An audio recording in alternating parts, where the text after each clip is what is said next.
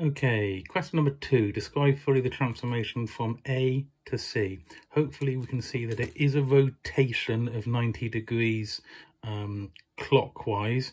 What we need to do is find out the rotation point, the centre. So we, at this stage, bring in our piece of tracing paper, trace shape A, and then try and find out by holding a place on the paper where this correct rotation point is. If I pick this point just there and try rotating the paper, the tracing paper, it's not rotating to the correct place. So after, you can see I've tried 5 or 6 squares there myself. So I think it is this point just here, this point there. If you rotate it, I normally use a compass to hold it down. If you rotate it up from about that point there, it rotates nicely onto shape B, which means that the centre of rotation is the point -2, 3. So fully described, it's a rotation 90 degrees clockwise about the point 2, 3. Like I say, stick your compass in and hold the point down on the piece of paper normally.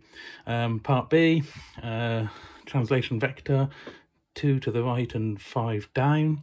So do that to each individual point. That point there will end up here, that point there will end up there, and that point underneath will end up at the bottom there. Draw the shape in and label it C. Part C is an enlargement, scale factor of 1/2.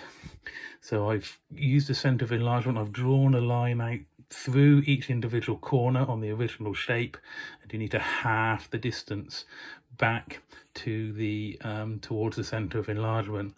So originally, look, this one was 1, 2, 3, 4 and 1, 2. Now it's 1, 2, 1. Okay, so it halves the distance, both directly there, but also the horizontal and vertical distances are halved as well. So do that for each of the 3 corners, and then you end up with shape D being the red shape just there. Okay.